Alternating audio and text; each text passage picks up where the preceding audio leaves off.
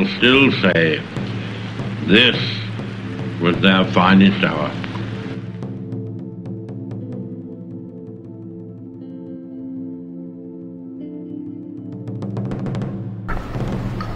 Hey, how's your ammo?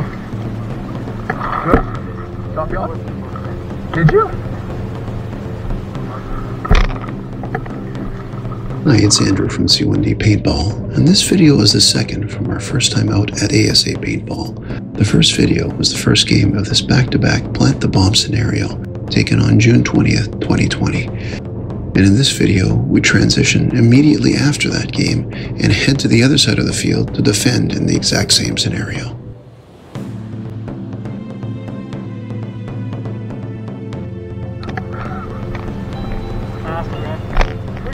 No, I honestly, I didn't know it was the two colors together.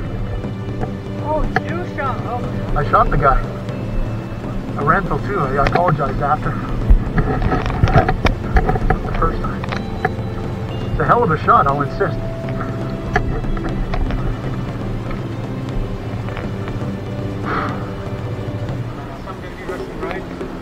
Yeah, it seems to be the way to go. The spawn point we're starting at is in this building, not far from the bomb plant objective we're defending, while the attackers start in this two-level complex here. If you didn't watch the first video, please do, but note the attackers must plant the bomb and then stop the defenders from touching it for 15 seconds in order to win. Now in the first game, Connor and I stayed on the spawn point the entire game to act as an overwatch, so we didn't know much about the map.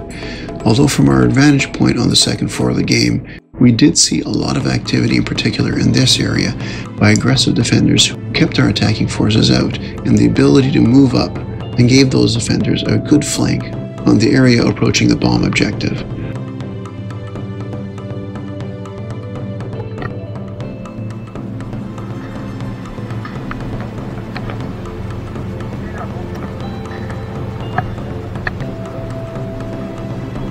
You gotta start in.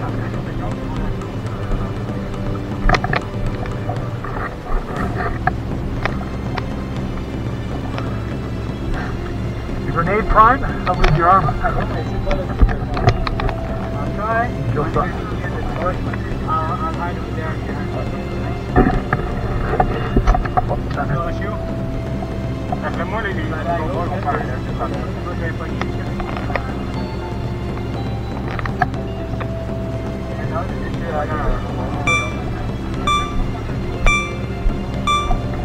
And go with the flow or what?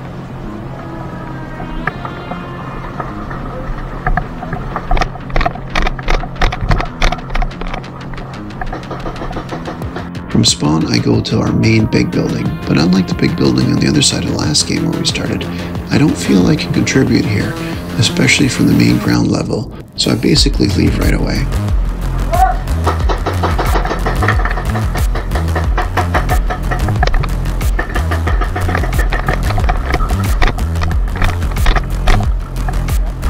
Yeah. Let's find out. I spot Connor, who waves me into the forest area. Instead of us both committing to a spot right away like we did in the last game, we decided to check out this area behind the objective and see our options.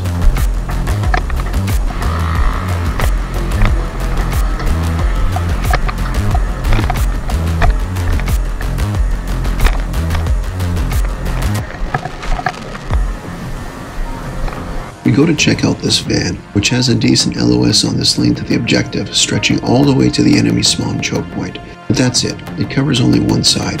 Staying here would be camping out defensively, and considering last game we stayed put basically in one spot, I want to be a little bit more mobile. I mean, we already have this guy defending here as well.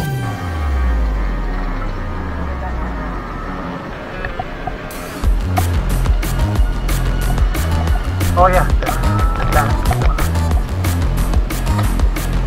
Good start, my heart. I decide, while all we have to do is wait for the attackers, we're the ones pressed to gain ground, I'll still be aggressive on defense. This means leaving Connor behind, who will go lone wolf like me. I might go up here. No. Behind it.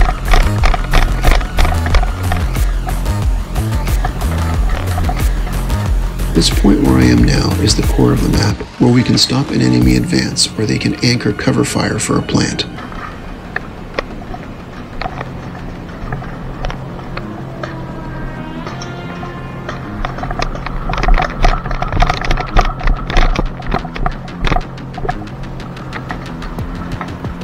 This teammate has a great LOS on enemy advance on the right towards the objective. You probably remember the other teammate I showed you who's actually covering the other side of that lane. Now after I take some more shots into the choke point, I begin to think and then decide, with at least these guys protecting this side, I need to cover the left flank, remembering how busy that area was in the first game.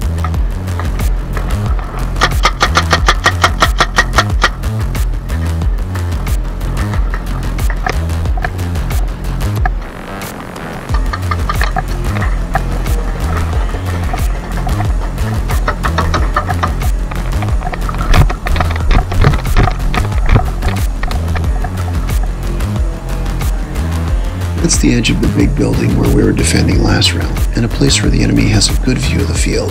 And directly behind me is our own big building. But unlike the first minutes of the last game, there is no long exchange of fire between these two dominating locations.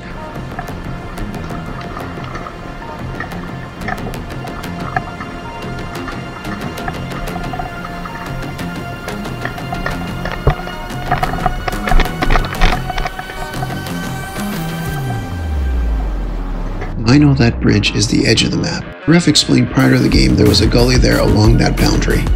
I figure I can wait here and cut off any enemy trying to get around this way, especially now that I have that boundary in my range. So I do spot an enemy, and after first going to shoot at them, I go under cover too quickly. Now I know my side's main building is just behind me, so I point their location I saw the enemy at, hoping somebody sees this gesture, and then can know the opponent's there.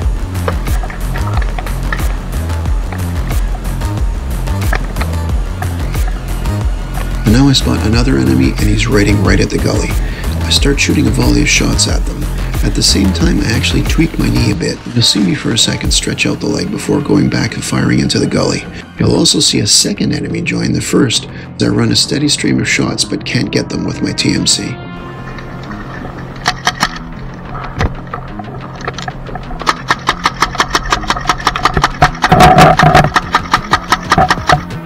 Here's that second player charging in slow motion.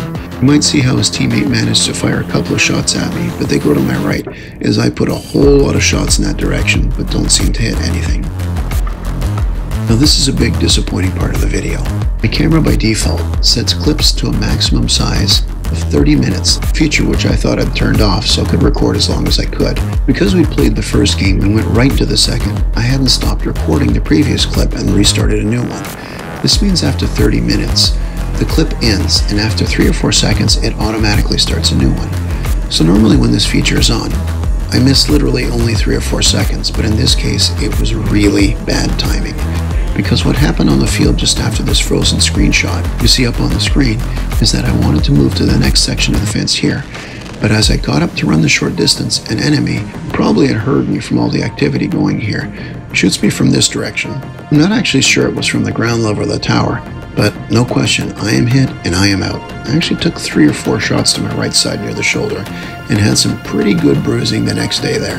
And wouldn't you know it, all this happening as things were getting interesting. So when this clip starts, you'll simply hear me call out and the game is over for me. So not a long clip, and in normal circumstances, I may not have been so aggressive on a map I didn't know too much about, but it was thrilling nonetheless. It's these types of firefights in the end that really give me a rush when playing paintball. In the end, we actually lost this game as 3 experienced players on the other team ran up from this side of the field, and when the ref called 30 seconds left, planted the bomb, and then shot suppressing fire anywhere near the objective for a good 15 seconds, stopping any hope of defusing the bomb for our defenders, and thus winning the game. I certainly remember that strategy the next time I play on this map in game type. That's it for this video. Hope you liked it and would love if you could find time to subscribe. Until next time, keep being positive to those new players because you'll help grow the sport and the community.